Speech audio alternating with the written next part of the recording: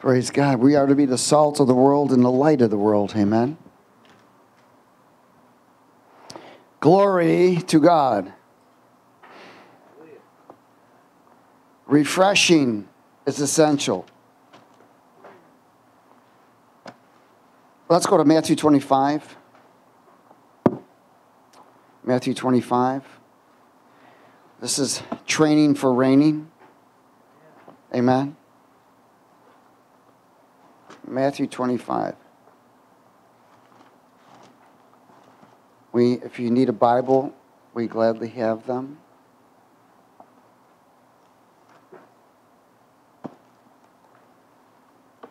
Oh, hallelujah. Matthew 25. Is everybody there?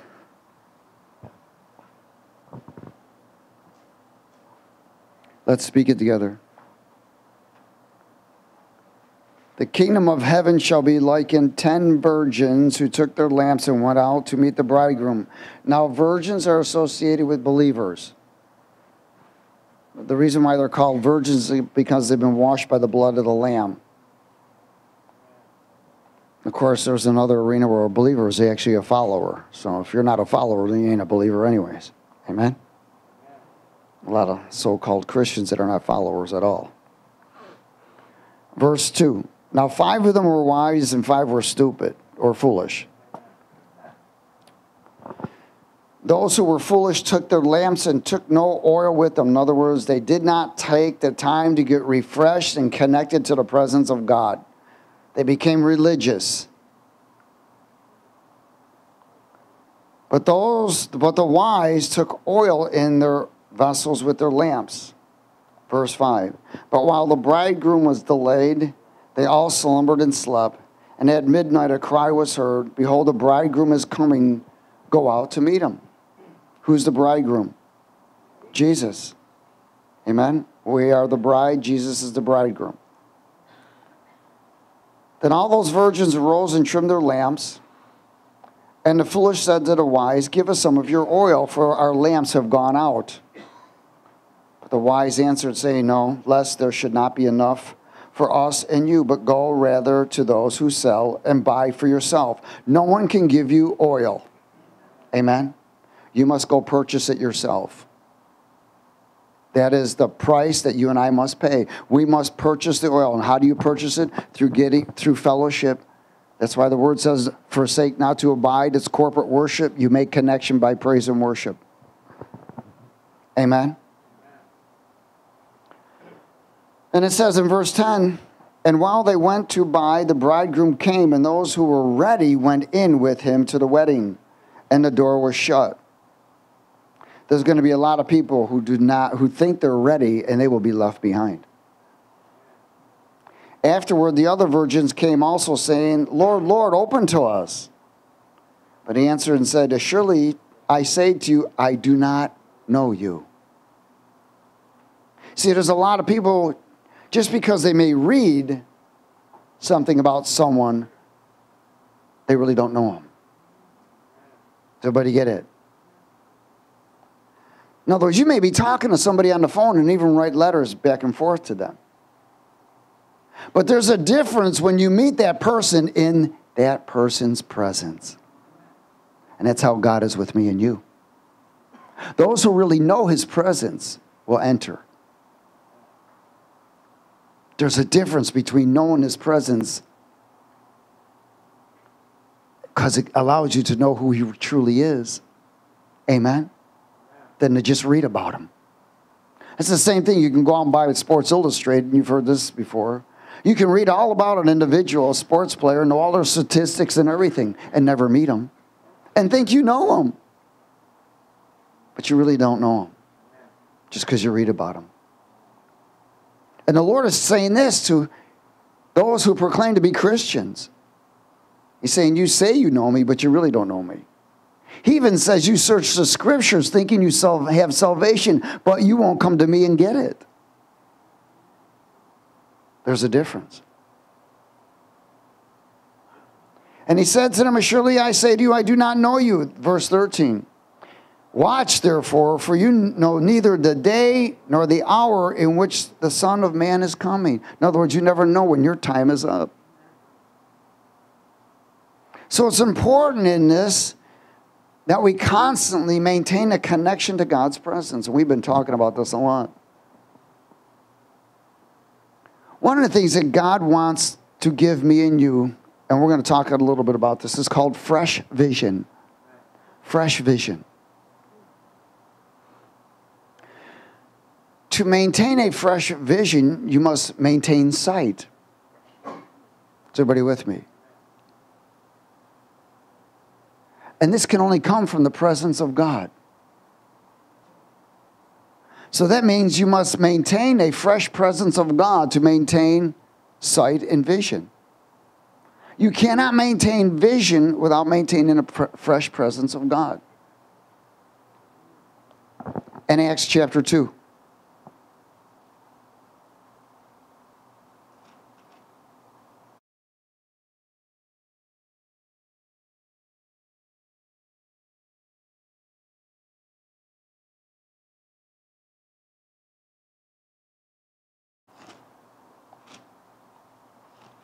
Fresh vision. We're going to clarify actually what vision is. Acts chapter 2. I'm going to start at verse 1.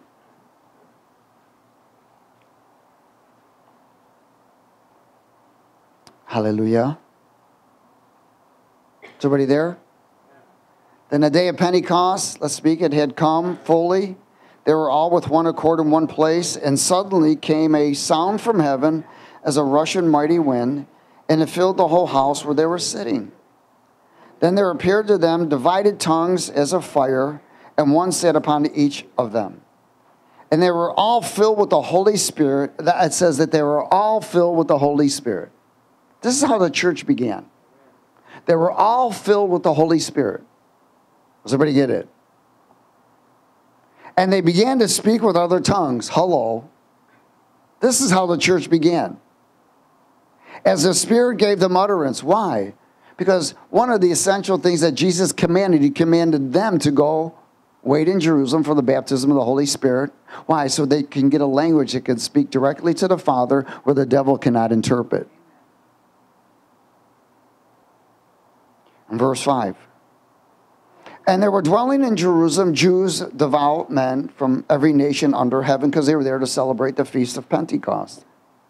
And when this sound occurred, the multitude came together and were confused because everyone had heard them speak in their own language. Now, there are multiple gifts of the Holy Spirit.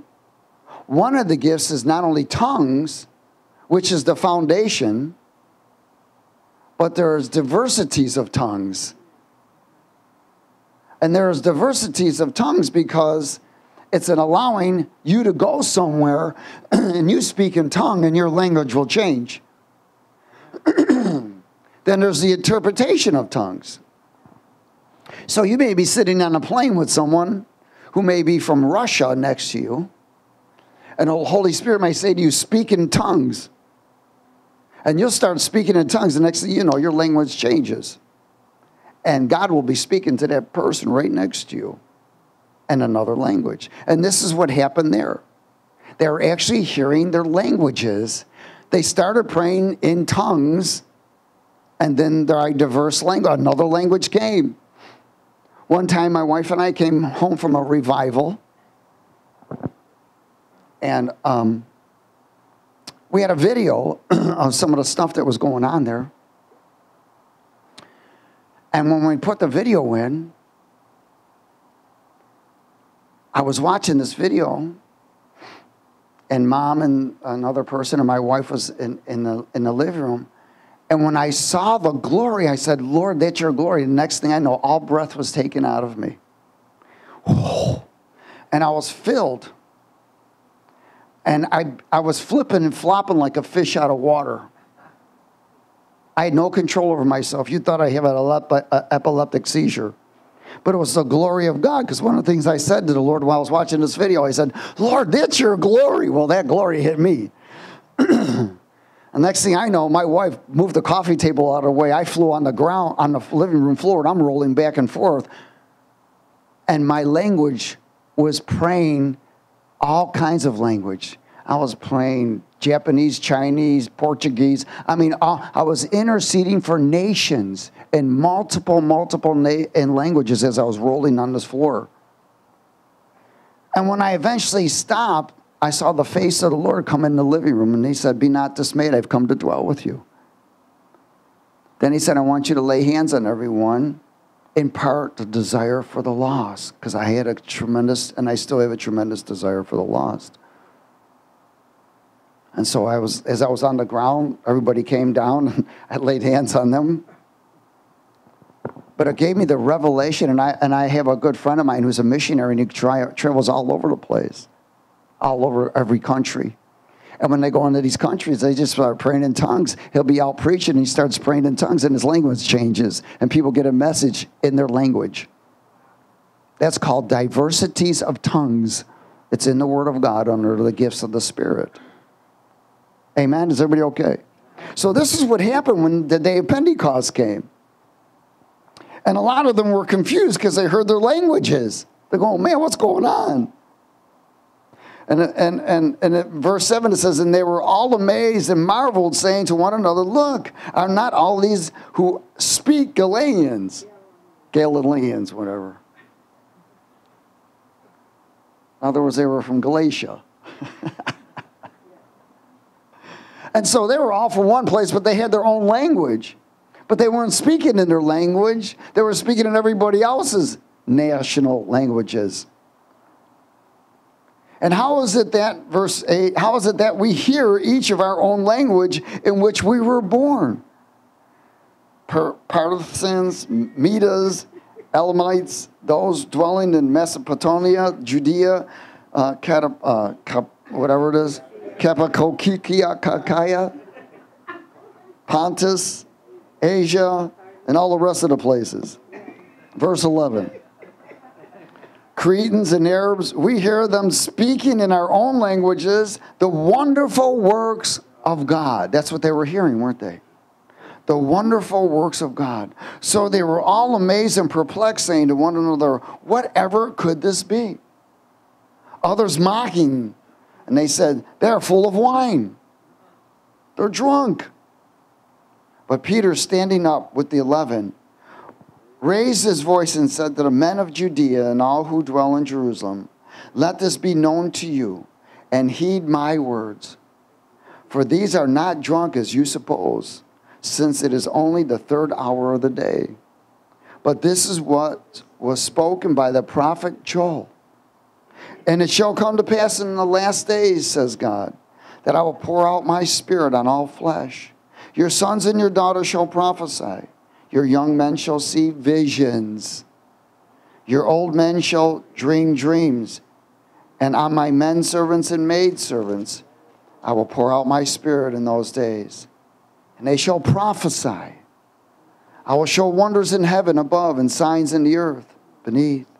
Blood and fire and vapor of smoke. The sun shall be turned into darkness and the moon into blood before the coming of the great and awesome day of the Lord. And it shall come to pass that whoever calls on the name of the Lord shall be saved. Wow. Again, he's saying something very powerful. He's saying, I'm going to be pouring out my anointing, which is carried by my Holy Spirit. And you will be releasing prophetic words. You'll be prophesying. You will have visions. You will have dreams. In other words, there'll be more.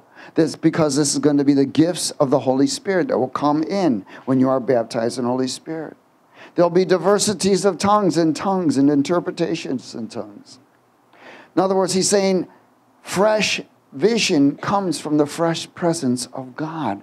So in other words, the reason so many times that people lose vision or sight is because they're not maintaining that connection, that fresh presence.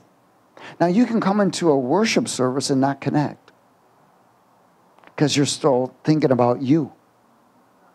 You're still thinking about all the things that you got to do, what you need to do, or whatever. Or there's still guilt or condemnation or whatever it may be that's still dealing with you. Instead of making connect and making that connection, you're still in the way. That's why the word says we must deny ourselves, pick up the cross, and follow. Amen?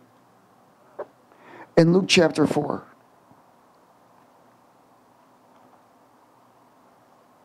Fresh vision.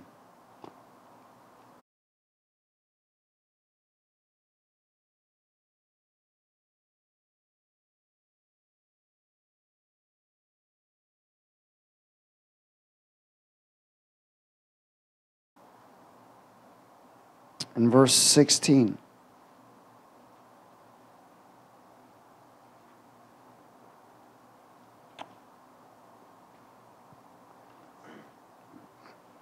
So as Jesus came to Nazareth, where he had been brought up, as his custom was, he went into the synagogue on the Sabbath day and stood up to read. And he was handed the book of the prophet Isaiah, and when he had opened the book, he found the place where it was written, "The Spirit of the Lord is upon me." Why? Because he'd been anointed. Have you been anointed? Because he has anointed me to preach the gospel to the poor. In other words, the gospel is a representation of truth. Truth of eternity, truth of a Savior, truth of a deliverer, truth of healing. And he sent me to heal the brokenhearted, to proclaim freedom or liberty to the captives, and to recover of sight to the blind, to set at liberty those who've been oppressed, and to proclaim the acceptable year of the Lord. In other words, Jesus took what was prophesied by Isaiah, and that's what he's speaking about. Amen? He's taking what was prophesied by Joel, and he's putting this together because it was already written before he came. And he came to fulfill what was written. And so he spoke this into existence on this day. And it came by the price of his death, resurrection, and ascension, where he sits at the right hand of the Father. Now, 50 days after his resurrection, he poured out his Spirit. That's what's called Pentecost. And that's where he commanded him to go to the upper room in Acts 1.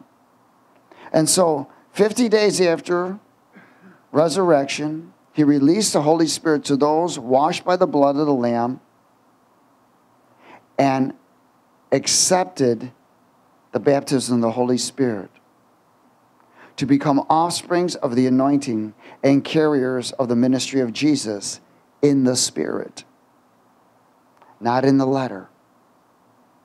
We are now carrying the ministry of Christ in the Spirit, not in the letter.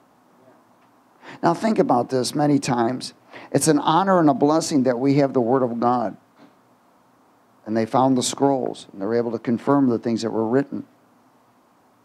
But the apostles had no Bible. They had the presence of God. They had the anointing, which connected them to God's presence, power, and truth. They heard God's voice. God does visit them in dreams and visions.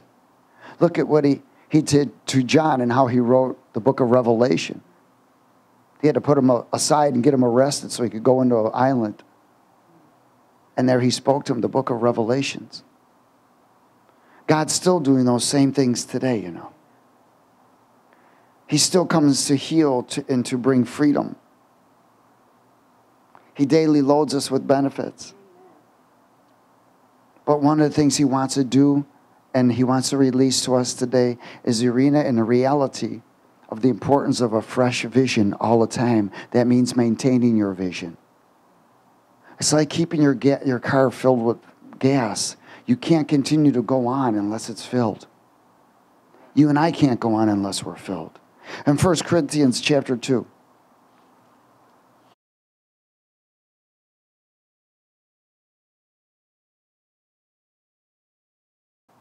Hallelujah. 1 Corinthians, chapter 2. Yeah. In verse 9. Fresh vision. everybody there? That's good. Let's speak it together. But as it is written, eye has not seen, nor ear heard, nor have entered into the heart of man the things which God has prepared for those who love him. Those who love him. He says, if you love me, you'll obey me. But God has revealed them to us through what? Through his Spirit. What is he revealing? The things that God has prepared for us. Amen? For the Spirit searches all things, yes, the deep things of God. For what man knows the things of man except the Spirit of man, which is in him. Even so, no one knows the things of God except the Spirit of God. Now we have received not the spirit of the world, but the Spirit is from God, that we might know the things that have been freely given to us by God. These things we also speak, not in words which man's wisdom teaches, but which in the Holy Spirit teaches, comparing spiritual things with spiritual. He's saying, eyes to see, ears to hear. What God has for us is called vision. That's what's called vision. What is it? It is revealed by the presence of the Holy Spirit. We must maintain a fresh vision which comes from God's fresh presence so that you and I can see. To be baptized in the Holy Spirit is to be baptized in death. That means death to yourself. You no longer live for you. Amen. We are not only baptized in the death of Christ, but we are baptized in the life of Christ. We are baptized in power. We are now baptized in the fellowship with the Trinity. This is the baptism of the Holy Spirit. We're baptized in the divine nature of Christ to fulfill the mission of existence.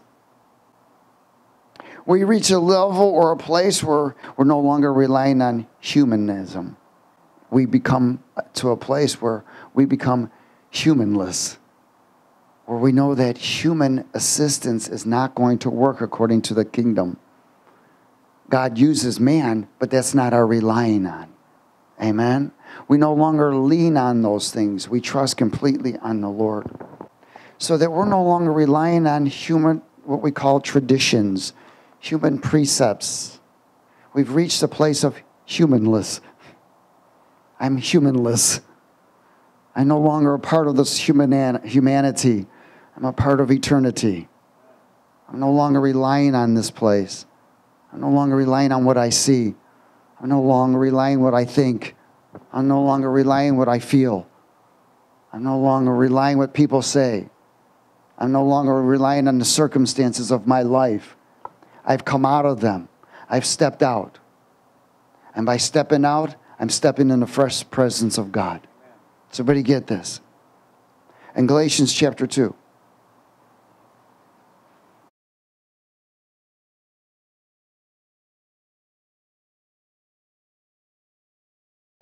Galatians chapter 2. In verse 17.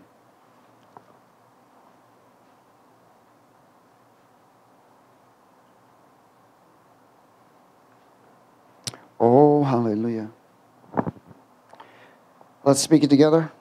Galatians 2:17. But if while we seek to be justified by Christ, we ourselves also are found sinners, is Christ therefore a minister of sin? Certainly not. For if I build again those things which I what? I destroyed. I make myself a what? Transgressors. This is where so many times God has freed us from things and then people go back to them. Amen. So he says, well, I make myself a transgressor. For I through the law died to the law that I might live to Christ. I have been crucified with Christ. It is no longer I who live, but Christ lives in me. And the life which I now live in the natural realm, what we call the flesh, I live by faith.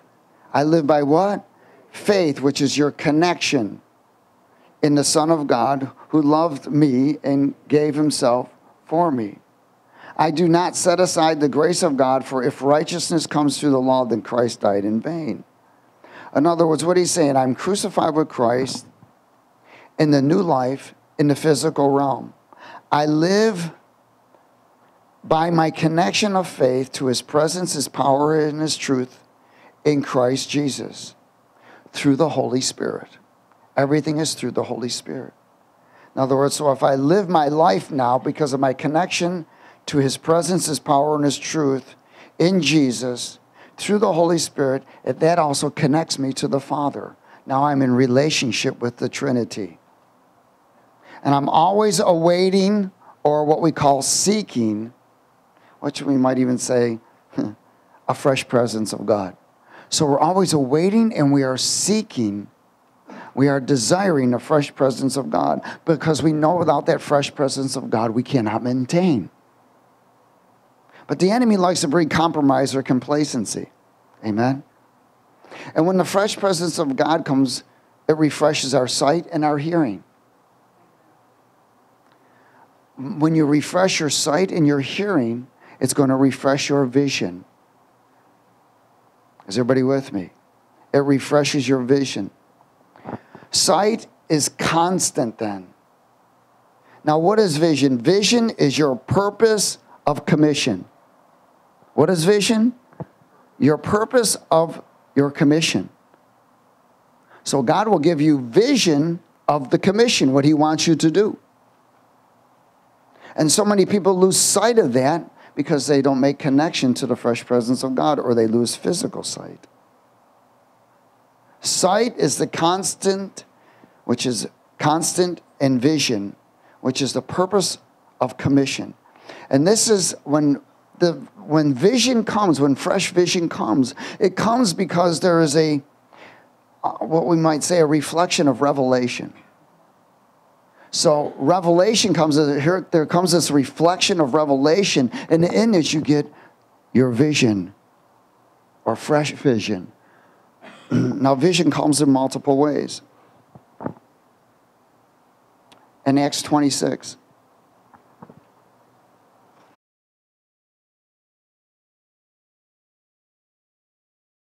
Everybody okay?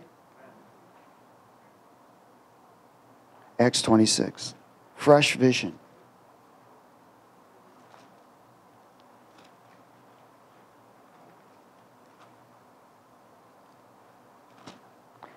Now, you know, the enemy wants to interrupt everything. He wants to prevent you from maintaining a fresh vision. It's like watering it and maintaining it. In Acts 26 and verse 19. Is everybody there? Let's speak it together. Acts 26, verse 19. Therefore, King Agrippa, I was not disobedient to the heavenly vision. Now, this is Paul telling them because he was arrested. And he's saying, I was not disobedient to the heavenly vision. Why? Because he maintained a fresh vision. So what is a vision? It's the area of the purpose of his commission. He was doing what he had seen. Does everybody get this? But declared first to those in Damascus and in Jerusalem and throughout all the region of Judea, and then to the Gentiles, that they should what? Repent, turn to God, and do the works befitting repentance. So what was he trying to tell them? He said, look it, because he'd been arrested, he was before the king to be judged. He said, look it, I got to tell you, I'm not disobedient to the heavenly vision. I'm going to do this no matter what. Why? Because this vision is the purpose of my commission. So God is going to give you a vision, which is the purpose of your commission. He will speak to you through a vision. You will see things. You will know things. But it's not going to come unless you're willing to get connected to God's presence. Verse 21. For these reasons the Jews seized me in the temple and tried to kill me. Therefore, having obtained help from God, to this day I stand witnessing both to small and great, saying no other things, man to man, to those which the prophets and Moses said would come, that Christ would suffer, and that he would be the first to rise from the dead, and will proclaim the light to the Jewish people and to the Gentiles. So what he was explaining, he was giving them his case. But what was Paul doing? He was obtaining, he was staying on that commission of the vision, no matter what. And he kept it alive. If you notice, Paul kept saying, I've had many revelations. All kinds of things was happening to Paul. So we must keep alive the vision. Some of us have not had that vision yet. But as you keep pressing through, when it's time, God will give you the vision for your purpose. Amen? And sometimes you're already doing it and you don't even realize it. But everything that you and I are doing is being trained to fulfill the vision. What is the vision?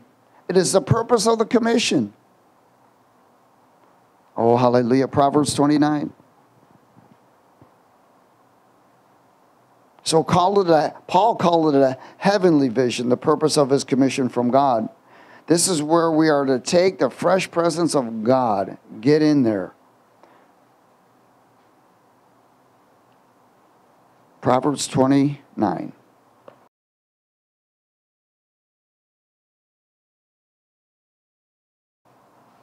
Hallelujah. Fresh vision. Not flesh vision, fresh vision. There's too many flesh visions and not enough fresh visions. Hallelujah. Now, in this fresh presence of God, there's an area where we're taken. We're taken, but we're left. Does everybody hear me? You are taken in the spirit, but you're left in the physical. Though I still live in the physical, my life is in the spirit. There's a difference. And if your life is in the spirit, then you know the essentialness of being connected to God's presence. And being connected to God's presence will maintain that sight or that fresh vision. We must be refreshed all the time. And that's what happened to the 10 virgins that were foolish. They didn't get refreshed. They began to drift. They lost sight and they lost vision. And one of the things, when you begin to lose sight and you begin to lose vision, you lose identity. Proverbs 29:18.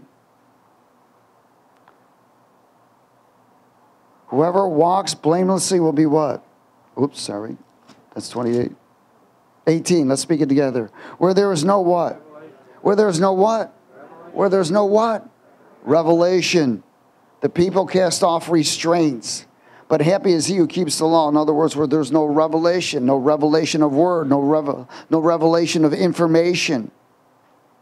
Remember we talked about vision being a reflection of revelation.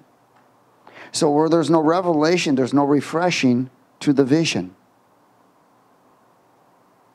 which is your purpose of commission or command. Lack of this revelation is a beginning of removal of freshness.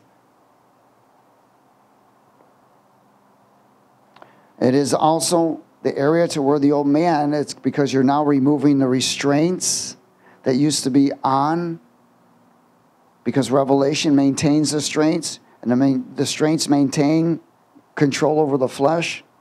So as these restraints are being removed, the old man begins to take over. And the drift is in process. And if the drift continues, it goes distant, further, further, and further, and further away. And then next thing you know, you're losing purpose, you're losing identity and everything else. You know, again, the closer you are to water, if it's pouring down, you can feel it bouncing off of things, can't you? If you're near a stream or you're near a falls or whatever, the closer you get to that falls, you can feel the mist. Until you finally step into that water and you get saturated. That's like God's presence. The closer you are, you begin to sense that mist. And then there's that saturation time of refreshing. But the further you stay away, the further distance you are from that, the more carnal you become. You lose vision. You're no longer, that's where Jesus, that's where we talked about, you know, being hot instead of cold. and being lukewarm instead of hot. In Psalm 16.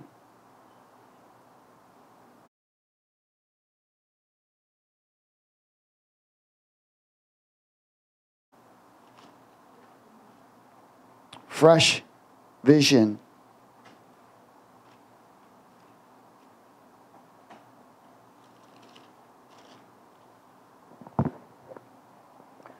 Now, these visions are always associated with expanding the kingdom of God. Amen?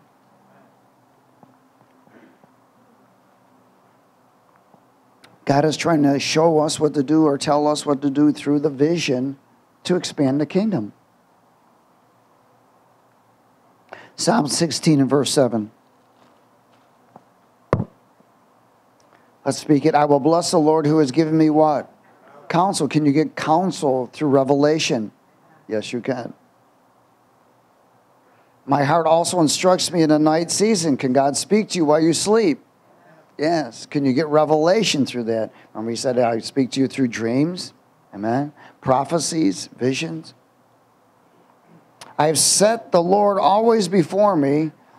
Because he's at my right hand, I shall not be what? Now this is powerful. So if you're setting the Lord before you, then his presence is radiating from him to you, isn't it? Therefore my heart is glad and my glory rejoices. My flesh also will rest in hope. For you will not leave my soul in hell, nor will you allow your Holy One to see corruption. You will show me the path of life. And how will he show you the path of life? Through vision. Does everybody get it? Fresh vision. Then he says, in your presence is fullness of joy, and at your right hand are what? Pleasures evermore. Again, the path of life is fresh vision, purpose of commission from the fresh presence of the Lord, in which is constant joy and access to the heavenly pleasures. In Acts 3.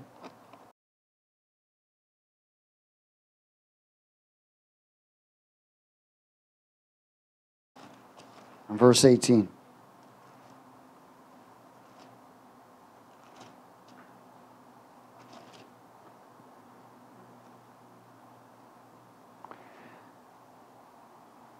As you continue your walk in the Lord and you're constantly being saturated in his presence and connecting with refreshing. And of course in this you'll find out the formula of maintaining denial of yourself, fighting and following. God will expand your vision. He adds to it. And as he begins to add to it, it's so that he can, I want to say, supply for it. He begins to make connections for this purpose of his mission through you in the vision. He speaks to each and every one in certain ways, but majority of the time we miss it because we're so caught up in other things that we don't see it. In Acts 3:18. Is everybody there? Let's speak it together.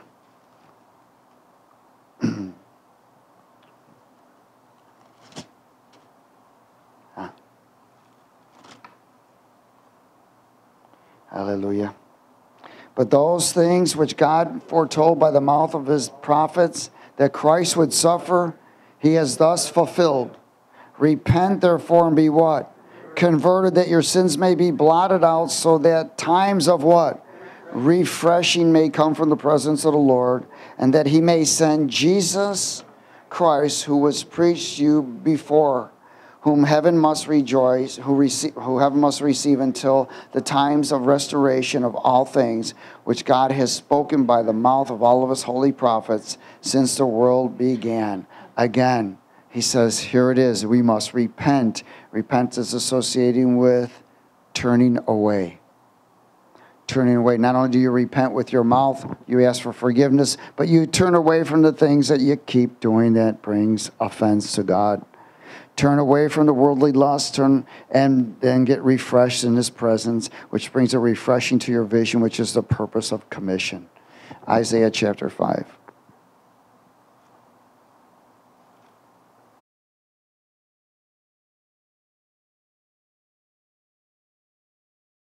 fresh vision.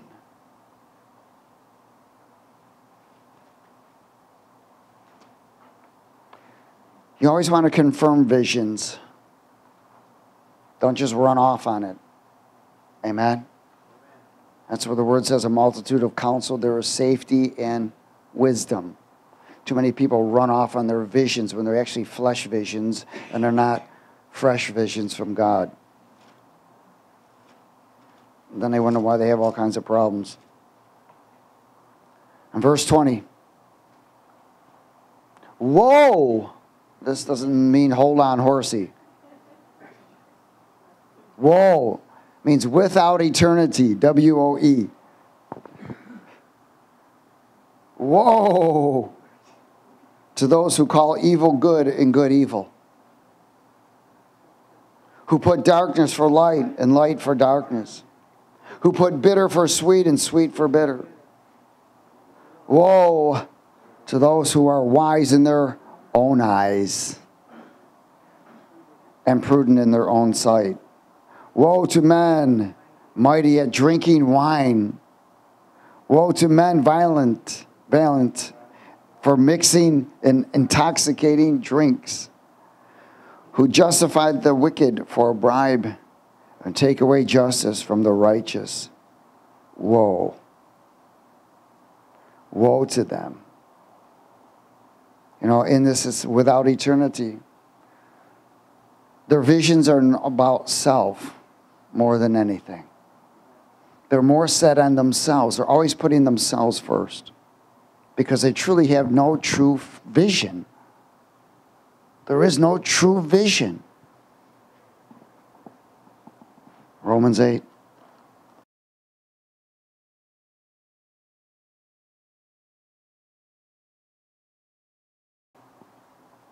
Hallelujah. Romans 8, verse 27.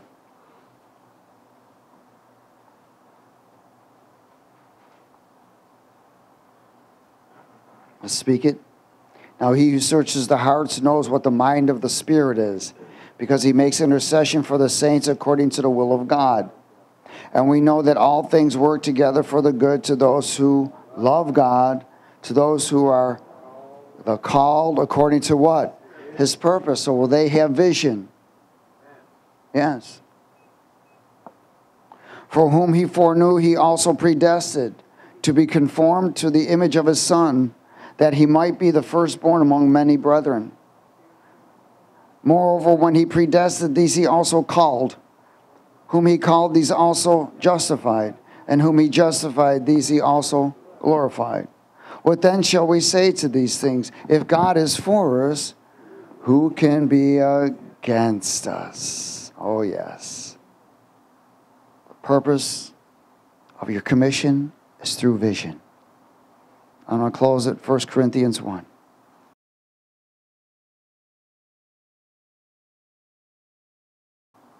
First Corinthians 1:18.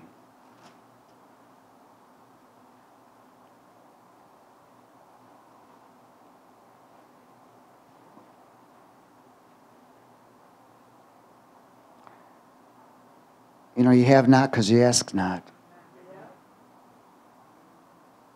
People are asking for everything else but what God needs them to have.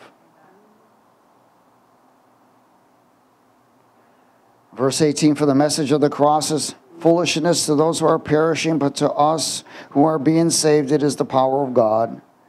For it is written, I will destroy the wisdom of the wise and bring to nothing the understanding of the prudent.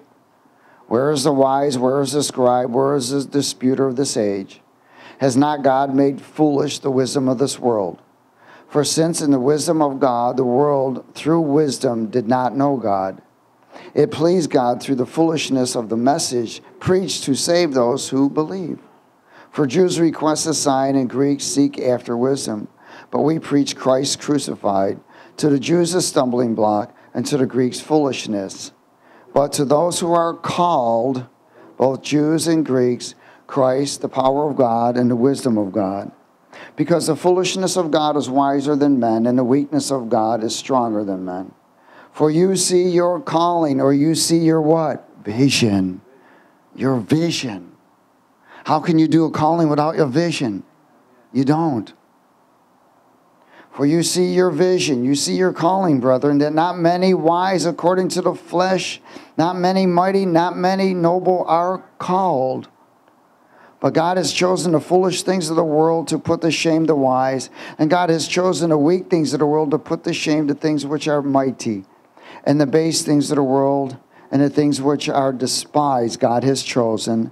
And the things which are not to bring to nothing the things that are, that no flesh should glory in his presence. But of him you are in Christ Jesus, who became for us wisdom from God and righteousness and sanctification and redemption. That it is written, he who glories, let him glory in the Lord. Amen. And we have a lot to glory. We have a lot to rejoice about. Fresh vision. If you haven't gotten it, get it. Amen. It's a reflection of revelation. By maintaining your vision, you'll maintain course. And God will provide. Amen. Thank you, Father, for your word. We are honored and blessed. We apply the blood of Jesus on your word this morning that's been imparted in us. And we ask, Lord, that you will continue to pour out your Spirit, that we may have sight, that we may have hearing, and that we may be refreshed in the vision that you've given us, so we can fulfill our purpose and destiny and calling in you. In Jesus' name. And everybody said amen.